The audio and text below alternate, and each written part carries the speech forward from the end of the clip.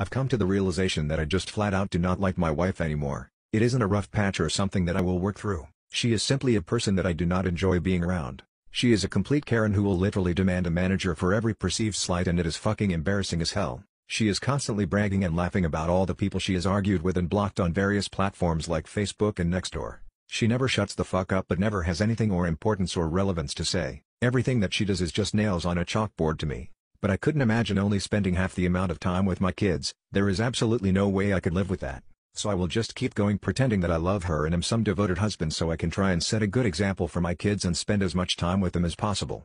I accidentally pooped on my boyfriend's bed last night. Me 25 female and my boyfriend who's 24 have been dating for about a year now. We have this stupid joke where we say we are going to poop on each other's furniture. I don't really know how to explain it or when this joke started, but it's just a dumb thing that we say to each other. The joke progressed to us squatting on things like the couch or carpet, fully dressed, and saying that we are going to poop on it. Last night me and my boyfriend were taking a shower and I got out before him because I was already done. I was squatting naked on the bed and giggling that I was going to poop on the bed when he walked in. I thought it would be funny to let out a little fart cause I felt it coming up, but it turned into horror. I pooped on his bed, not a lot, just a little bit. He tried to comfort me and tell me it was fine, but I completely froze as the reality of what happened sunk in. I started cleaning it up immediately, but that doesn't take away any of my embarrassment. I was an irresponsible teenager for the first time tonight, and I loved it. I didn't do anything crazy.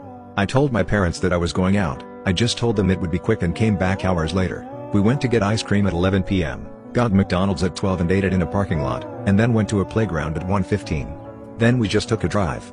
I got home at 2. It was so much fun to drive around town, windows down, blasting music and singing along.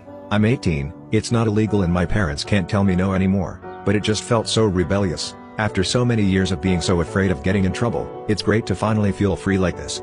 What are some unethical life hacks? Give fake money to homeless people. They will thank you for it, but also when they get arrested and taken to jail, it'll reduce the number of homeless people in your area. Having an affair? Change your lover's contact name in your phone to scam likely, so your primary partner won't question why you're getting so many calls. If you want to spy on anyone secretly, there are devices out there that basically have invisible hidden cameras built into the charger. Edit, since everyone was asking, I got mine at thespycharger.com. When you give someone a gift card as a gift, write down the card number and code. Then after a year or two, check the balance, and if they hadn't used it yet, just use it yourself. They obviously won't know or care. If you need to lie about something, include an embarrassing unnecessary detail. After all, why would you intentionally lie to make yourself look bad? Learn how to read Braille and create a cheat or answer sheet for a test and put it in your hoodie pocket. You can feel the answers with your fingers without looking away from your test. Which job is definitely overpaid? University president. There was massive upset at the university I went to because students found out that the president makes $875K a year to give a few speeches a year, and do some PR stuff. His secretaries do all the university running that he should be doing. Being a video game tester. I am getting paid $15 per hour working 20 hours a week, which is pretty good for a high schooler like me. It's pretty easy to get into, just follow the instructions on paidgametester.com, and in a few days you should have the job. Megachurch pastors. People who claim to care about God and helping people shouldn't get their flock to buy them a tax-free Gulfstream private plane. This might be unpopular, but I still think that professional athletes are overpaid. I know they're immensely talented and put in years of grueling work to get to that level, but $30 to $50 million a year is too much. There's a person at my job whose title is literally assistant to the executive director and makes over $180,000 a year. He does nothing but wander around the building looking for things to write people up for. A lot of people are saying politicians, but politicians multiply their wealth by investing. They just absolutely know when and where to dump their money. It's crazy. It's almost as if they know which companies are going to be allowed to succeed. But that can't be right, right? What have you witnessed someone do that made you realize she is really, really smart? One time my drunk uncle was in jail and needed bail money, and being that my dad was the only one in the family with any real savings, they all looked to him to fork up 100% the cash. Having been asked, he realized this situation had two possible outcomes. 1. Pay for his bail and never get the money back. 2. Not pay for the bail and the whole family blame him for it. So, my dad decided to throw them a curveball. He told them that whatever the rest of the family raised for the bail, he'll not only match it, he'll offer double whatever they raised together. Nobody offered 1 cent. Blame averted. I'm not in love with my wife anymore. My wife and I have been together since we were 18 years old. We are 36 now. For the past 18 years, this woman has been everything to me. She has supported me in ways that I never even knew were possible. She has given me 2 beautiful kids and I will always be grateful. But I'm just not in love with her anymore. People like to say, well, you don't just wake up one day and just decide you don't love someone anymore. But that's how it happened for me. She didn't do anything to cause this rift, and it isn't because we've had major problems in our marriage, or that I don't find her attractive. To this day, my wife is the most beautiful woman I have ever laid eyes on. But beauty has nothing to do with anything, and I just can't explain why I'm not in love with her anymore. I feel awful. I feel like the world's most terrible person because her does this, who just wakes up after 18 years together and just decides they don't want it anymore, even though everything in your life marriage has been for the better since knowing your spouse. Me, apparently. My wife will always be my best friend and she will always hold a special place in my heart, but it would be wrong for the both of us for me to try and live a life that isn't true to me. Now I have to look this amazing woman in the eyes and hurt her, and I never wanted to do something like this, but she deserves someone who will always and unconditionally be in love with her. What is a subtle sign that someone is really intelligent? They can switch up the way they talk to match the person they're talking to without sounding condescending. They listen to how others learn and explain it in that person's language of understanding. When they explain something, they make you feel intelligent. They aren't afraid to say they don't know the answer to a question. They can genuinely consider an idea which opposes their worldview without necessarily accepting it. They admit to changing their mind about something. People who use analogies to explain concepts to others. It's a form of code switching, and integrating concepts on the fly is a clear indicator someone is both socially and conceptually intelligent. They don't open up threads like these hoping to find comments that fit how they see themselves. Yeah, I see you looking through these comments. Police officers of Reddit. What criminal actually impressed you with their criminal skills? Once had a guy who shoplifted on an industrial scale. He stole hundreds and sometimes thousands of pounds worth of merchandise from a particular well-known high street clothing store. Every day. He'd go to different branches all over the country, UK obviously. He spoke nicely and was smartly dressed.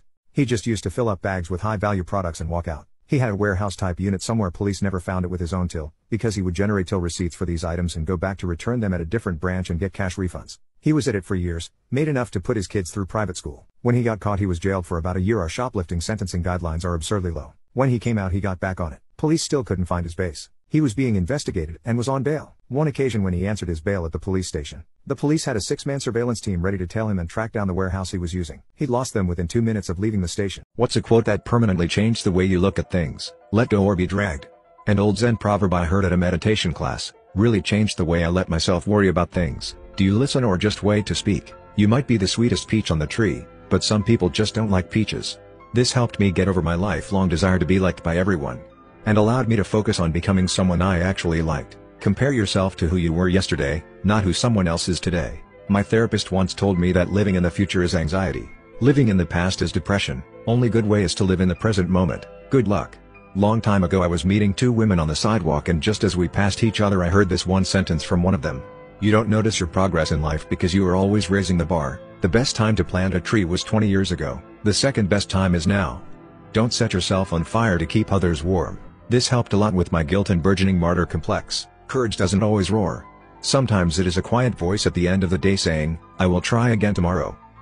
Best of r/today I learned. Today I learned the McDonald's Corporation quietly phased out Ronald McDonald, the company's clown mascot, due to the 2016 clown scare video fad. Today I learned remote jobs pay much higher than in-person jobs. When I looked through a remote job listing, the lowest I could find was $25 an hour. The job listing I used was called quickhirejobs.com. Today I learned some farmers in Bangladesh have switched to raising ducks instead of chickens, because during catastrophic floods, ducks float. Today I learned that millennial dads are spending 3 times as much time with their kids than their fathers spent with them. Back in 1982, 43% of fathers admitted they'd never changed a diaper. Today, that number is down to about 3%. Today I learned a waitress was tipped a lottery ticket and won $10 million.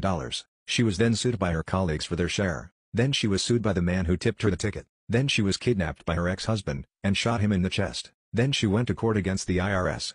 Am I the a-hole for telling my girlfriend that I don't like the gift she got me and asking for something else? My girlfriend and I have been together for almost 4 years and live together. She has a stable career and has bought herself a car and was taught to drive in high school. I was never taught to drive, and it's not really necessary because I can Uber, take the bus, or my girlfriend can drive. She's offered before to teach me to drive, but I declined because I'm not really interested in learning because I don't plan on getting a car since they're a lot of money. So, my birthday was yesterday and my girlfriend was really excited to give me my gift. It was private driving lessons, which admittedly cost her several $100s. I was really offended because I don't want to learn to drive. She hyped the gift up like I'd love it, but I honestly hate it. It seems more like it's for her because she wants me to learn to drive, than it is for me. I got really upset and disappointed when I opened it and she kept pushing to ask why I didn't like it. I told her again that I don't care for driving and it seemed like a really impersonal gift, because I don't even want my license or a car, so why would I want this? I felt like she doesn't even know me, and she got really upset, so I suggested she return the lessons and get me something I would like better.